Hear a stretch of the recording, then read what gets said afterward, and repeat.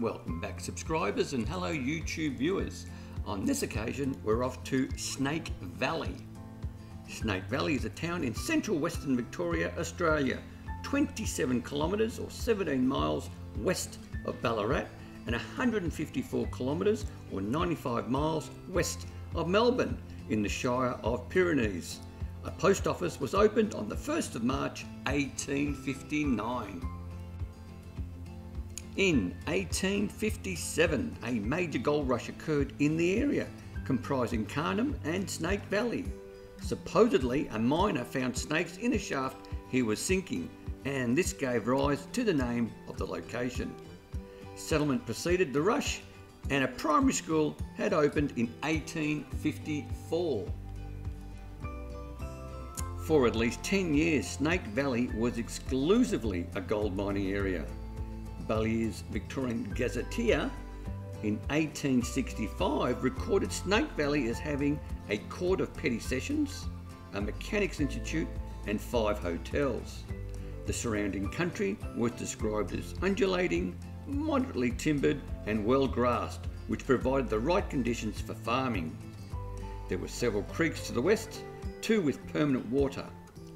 By the 1880s, Snake Valley was described in the Victorian Municipal Directory as a dawdling mining town with outlying farming districts. There were 5 churches as well as 5 hotels.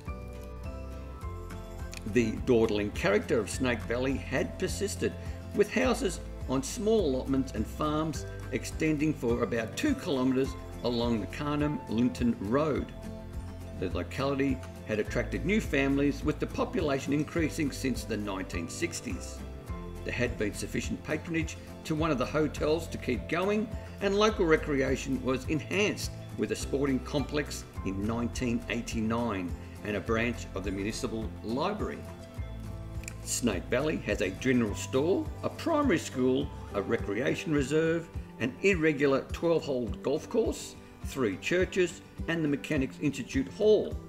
The former Methodist church is heritage listed and has been used as a scout hall. There is an airstrip east of the town. The Carringum Balug clan of the Wathaurong are the traditional landowners of the Snake Valley Carngham district and inhabited Snake Valley for tens of thousands of years before Europeans arrived. Today, the local economy is agricultural in nature. It is dominated by a broad acre farming, grazing and timber industries. Snake Valley has football, netball and cricket teams. Those interested in the history of the Royal Hotel is that it was once home of the Man of Kent Hotel and had served the community for over 50 years. In need of repair, another iconic local hotel, the Prince of Wales, was relocated to the site in the 1990s, and the 2 buildings merged together. Completed in 1921, the new building was named the Royal Hotel. The Royal Hotel still operates today, and I have left a link to their website in the description below, and all the credits of the photos and information and references that I've used in this video is also in the description below.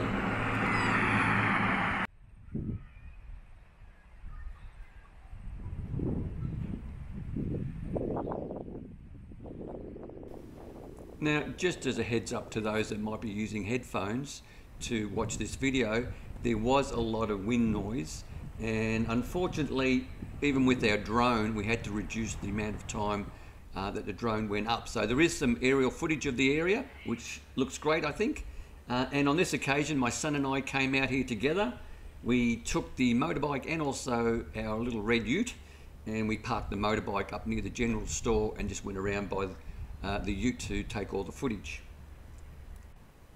Now, for those who aren't familiar with the term ute, ute is pretty much an Australian term for vehicles that are like pickups, as an example.